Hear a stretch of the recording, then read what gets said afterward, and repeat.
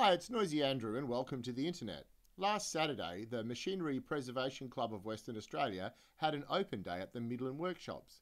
This is their club rooms, and it's also the club rooms of a number of other societies as well. We jumped on our bicycles, cycled out to Midland nice and early in the morning to have a look. And the first thing we came across as we walked in the door, or the gate, was this absolutely fabulous micro camper. This is handmade by its owner and quite frankly, better than a bought one. Better than a bought one. It has a sticker on it saying built, not bought. He also obviously built this beautiful trike. It's been across the Nullarbor a few times, been tested, and it was fabulous. But we were really here to see machines like this. The Machinery Preservation Club of Western Australia actually owns this traction engine. I love watching reciprocating machinery moving backwards and forwards. It's hypnotic. It's very zen.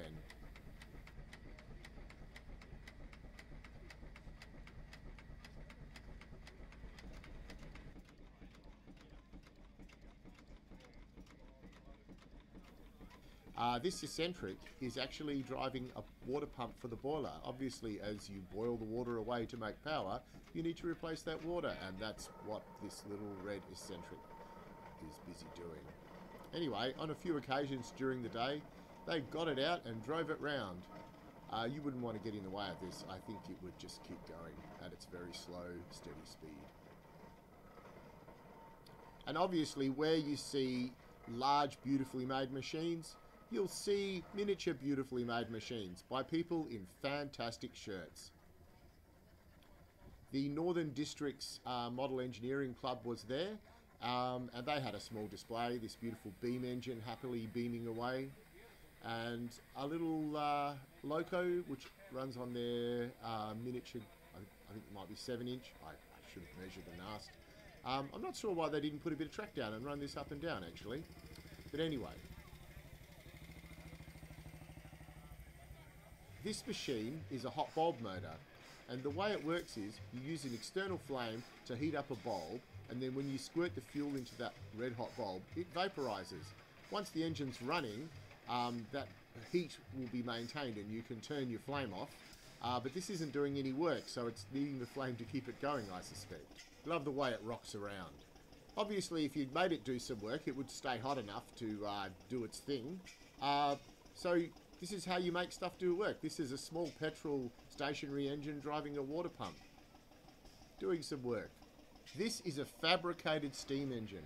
Most steam engines are cast and machined. There's obviously fabricated parts inside them, but this one is fully fabricated. And the thing about it that's amazing is it has rotary valves driven by a chain. And the thing about the chain is you can change the geometry of the chain to change the cutoff of the valves and make it go backwards or forwards. I believe at one point this was in the back of a Hilux ute and connected to its diff so it could drive around just for the sake of fun. The mathematics behind this just impressed me so much. Pause the video if you want to read this. Of course, every Victorian machinery display needs a Victorian steampunk Dalek. I believe this steampunk Dalek is actually for hire. You can hire this Dalek and its driver creator to come to your corporate or party function and tell everybody that they are to be exterminated. I will post a link to the sculptor's website and contact details below. He does some absolutely beautiful work. The Dalek has 3 separate cameras in it and a vocoder so that it actually sounds like a Dalek. Hard to tell here because everything else is so noisy around it. And I'm only filming this on my phone.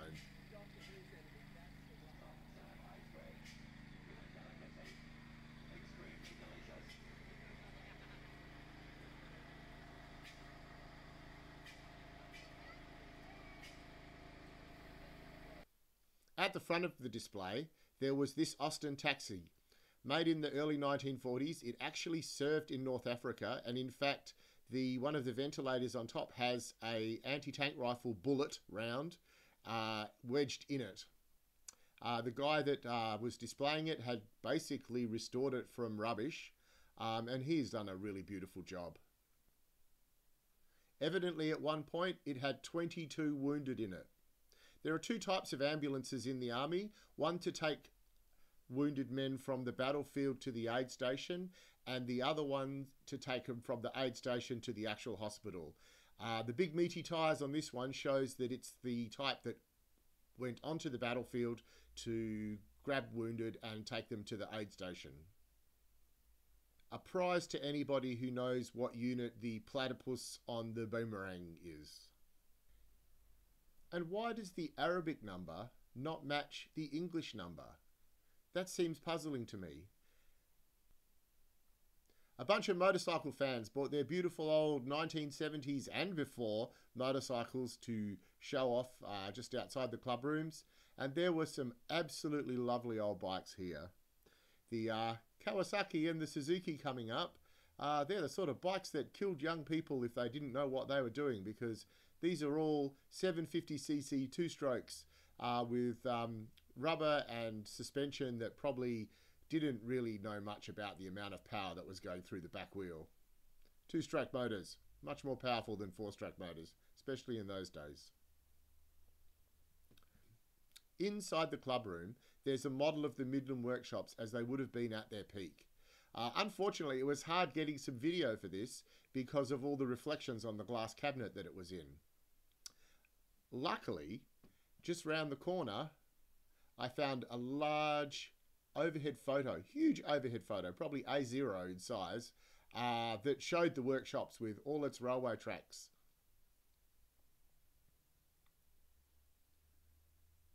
They were big. A lot of industry happened here. And the bit just here, round about there somewhere in the middle, is where Bunnings now is.